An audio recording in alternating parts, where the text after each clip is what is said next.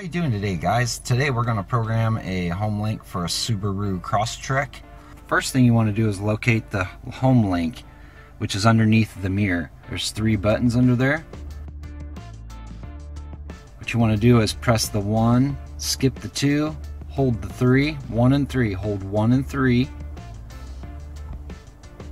On the mirror, you can see a little garage door, little garage, and that orange light.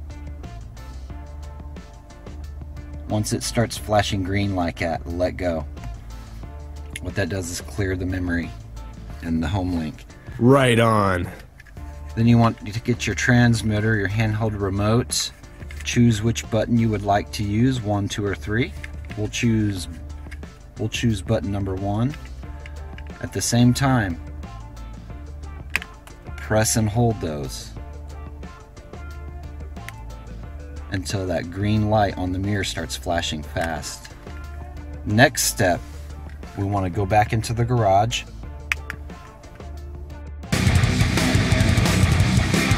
On your garage door opener, locate the Learn button, the Learn Smart button. On this machine, it's labeled.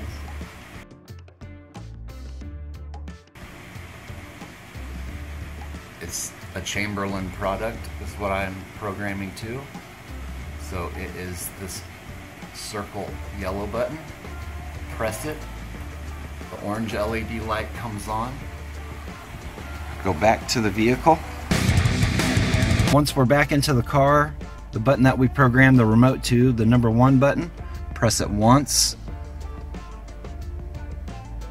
press it twice, door is moving. That's totally awesome. Super easy. And this is pretty cool because on the mirror it shows an arrow pointing down as the garage is going down. So let's press it again. Arrow pointing up, meaning door going up. So that's pretty neat. I like it on the mirror. You can see it real nice and easy. Well, hey, guys, I hope this helps you all out programming your Subaru. Have any questions, please leave a comment. Right on. Have a great day. Peace.